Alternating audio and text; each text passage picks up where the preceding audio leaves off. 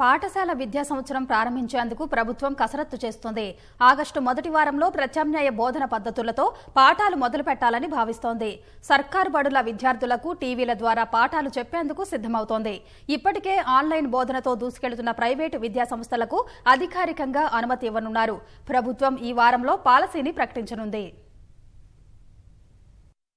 పాఠశాలల్లో తరగతులను ఆగస్టు మొదటి వారం నుంచి ప్రారంభించాలని విద్యాశాఖ కసరత్తు చేస్తోంది. కరోనా పరిస్థితుల కారణంగా 4 నెలలుగా రాష్ట్రంలోని సుమారు 40,000 బడులు మూతపడ్డాయి. అయితే జూన్ 1 నుంచి పలు కార్పొరేట్ ప్రైవేటు విద్యాసంస్థలు వివిధ యాప్ల ద్వారా ఆన్లైన్ తరగతులు మొదలుపెట్టాయి. కానీ ప్రభుత్వ పాఠశాలల విద్యార్థులు మాత్రం ఇళ్లకే పరిమితమయ్యారు. మరోవైపు కరోనా పరిస్థితులు ఎన్నాళ్లకు చక్కబడతాయో స్పష్టత లేకపోవడంతో విద్యార్థుల తల్లిదండ్రుల్లో ఒత్తిడి పెరుగుతోంది. ఈ పరిస్థితుల్లో ప్రత్యామ్నాయ బోధనా పద్ధతులపై అధ్యయనం చేసేందుకు ఈ నెల 3న విద్యాశాఖ ఓ కమిటీని ఏర్పాటు చేసింది. ముఖ్యంగా గ్రామీణ పేద విద్యార్థులకు ఇళ్ల వద్దకే విద్య ఎలా అందించాలనే అంశంపై కమిటీ అధ్యయనం చేసింది.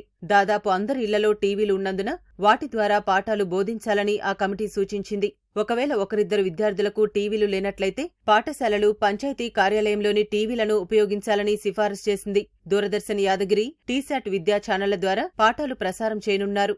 అవసరమైతే స్థానిక కేబుల్ టీవీలను ఉపయోగించాలని భావిస్తున్నారు. టీవీల ద్వారా 6 నుంచి 10వ తరగతి వరకు రోజుకు 4 గంటల పాటు పాఠాలను బోధించాలని ఆలోచిస్తున్నారు. టీశాట్లో ప్రత్యేక ఛానల్ ఏర్పాటు అంశాన్ని పరిశీలించాలని విద్యాశాఖ ప్రభుత్వాన్ని కోరనుంది.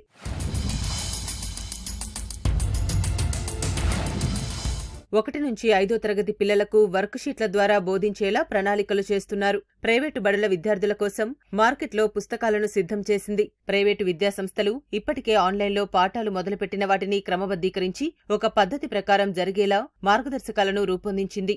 విద్యాశాఖ కమిటీ రూపొందించిన ముసాయిదాపై ప్రభుత్వం నిర్ణయం తీసుకుంది. రాష్ట్ర వ్యాప్తంగా ప్రభుత్వ పాఠశాలల విద్యార్థుల కోసం దాదాపు 1,500,000 పాఠ్యపుస్తకాలు సిద్ధం చేశారు. ఈ నెల 20లోగా పాఠశాలలకు చేర్చి 25లోగా విద్యార్థులకు చేర్చాలని ఇటీవల డీఈఓలకు ఆదేశాలు జారీ చేసింది. విద్యా సంవత్సరం ప్రారంభంపై విద్యాశాఖ ముసాయిదాను ప్రభుత్వానికి సమర్పించింది. ప్రభుత్వం ఈ వారంలో పాలసీని ప్రకటించనుంది.